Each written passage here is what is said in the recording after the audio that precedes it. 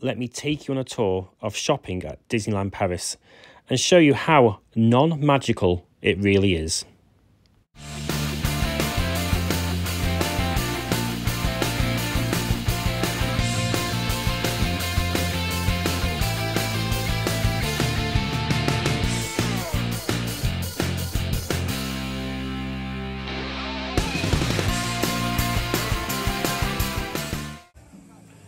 So here I am in Disney Village in Disneyland Paris, and this is the biggest Disney store we've actually got here in Disneyland Paris.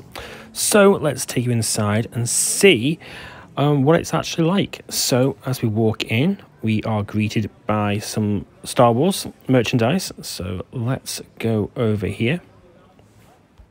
Now, just because it's a large store doesn't mean there's quite a lot of products on sale, because there's a theme to this video. There's a lot of items repeated.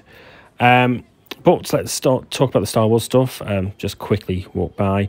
We've got some cool stuff from The Mandalorian. I think that's actually The Mandalorian. And here is the child. Now, didn't they update the products and actually say Grogu? So Disneyland Paris are a bit behind here. But none of these seem to work. They're supposed to be interactive by pressing their head or waving your hand over the head, but not seeming to work. But priced at €100. I don't think so. Now over here, something really caught my eye. You can get some treats, some candy floss, in an up-to-date Star Wars The Last Jedi tub. Now, didn't The Last Jedi come out in 2017? It's 2022 and priced at €7. I'll pass. Now, I'll just show you some of the decorations here in this Disney store. Now, in the middle of this Disney store, we've got a giant saucer with Mickey Mouse in the middle. But if you look to the left here, you've got Mickey Mouse again with Minnie Mouse. So that'll be confusing some of the kids. Then we've got Daisy there in looks like a flying ship. Look how up-to-date this is. Tailspin. Now, wasn't that from the 1990s? But hey, they've got some decorations. Now let's just walk over here. Oh, look, a little star. No idea where that's from. There's Angel, Stitch's girlfriend. Some more spaceships, and we've got Donald Duck, Huey, Dewey, and Louie in front of Sleeping Beauty's castle. And over here we've got Peter Pan and Captain Hook in a fight scene. But no idea why there's a giant spaceship. Oh look, there's Launch Pack Matt Duck in a rocket ship. Why isn't he not in an aircraft? Now, this guy. He's adorable, baby Groot, but no idea why he's here in Disneyland Paris, because it's based around, let me just show you the label, Guardians of the Galaxy Mission Breakout, which is in Disneyland, California. So, no idea why this is here, priced at €30.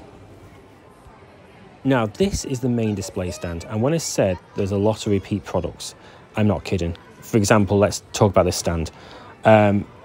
Let's first talk about Baby Groot, because he takes up an entire segment of this stand. Is there any need for all these Groots? But he's everywhere in the park. Leroy, here, he takes up one other segment of this display stand. Now, I was actually going to get myself a Leroy, but he's a lot smaller than the one I first originally got. It's small plush for about €30, and he doesn't feel too good, so I'll pass this time. And then we've got baby Stitches here in some pajama wear, looking very cute, and t-shirts there. So you've got Leroy Stitches taking up one segment of this display stand, and more Stitches.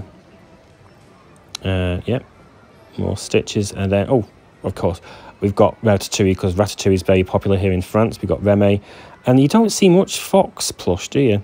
And then we've got Pluto, and another version of Pluto, and then Mickey Mouse here at the end of this display stand. And looking around, look how many Mickeys there are. Then we merge into Minnies, Minnie Mouses, and then we've got Pegasus. Huge amount of Pegasus there, and then Simba's, and then Baloo and King Louie's. Now, when it comes to displays, you'd think that Disney would have excellent ones, but not here in Disneyland Paris. For example, take a look at this one. At the bottom here, we've got a cardboard cutout of what looks like sweets in a jar. Wow. And then here we've got a medium-sized plush of Scar, surrounded by plastic figurines, some plastic cups, and a tub of popcorn. Amazing. Now let's look at the other side. Not really much has improved. We've still got this cardboard cutout of sweets in a jar. Then we've got 2 plushes of Mickey Mouse surrounded by treats. Wow. Now there's a lot of these figurine sets in Disneyland Paris. Here's the Eternals. And I really hope that Angelina Jolie has not seen her representation. She wouldn't be happy. I really don't get these figurine sets because they're just figurines that just don't move for €30. And over here we've got some Disneyland Paris treats, and this bottle of popcorn is an amazing €7. That's cheap. Okay, go back to the Star Wars section and go through here. This takes us to a dedicated Pixar section of this Disney store.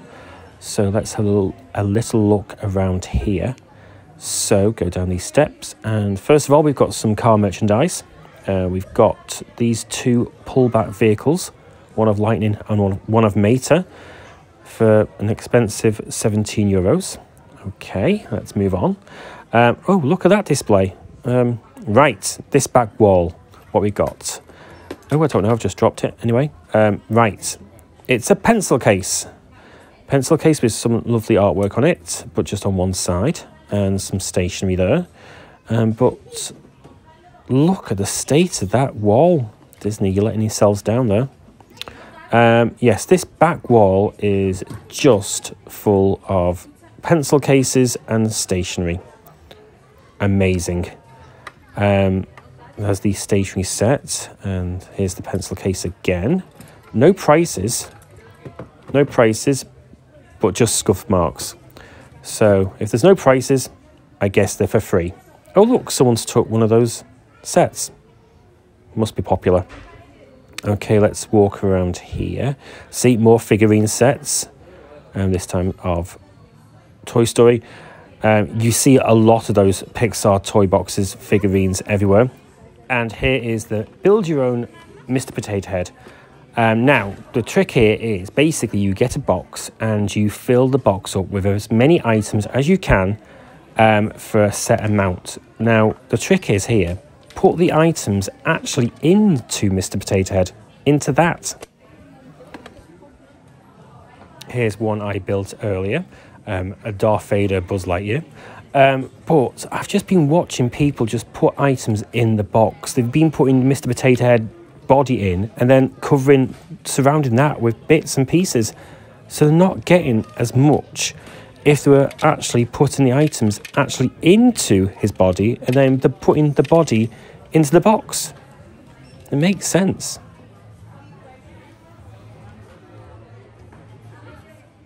Here we have some more figurine sets. This one of Disney Pixar's Turning Red. They actually do look cool, but again, they don't move, so I don't see the point. Again, €30.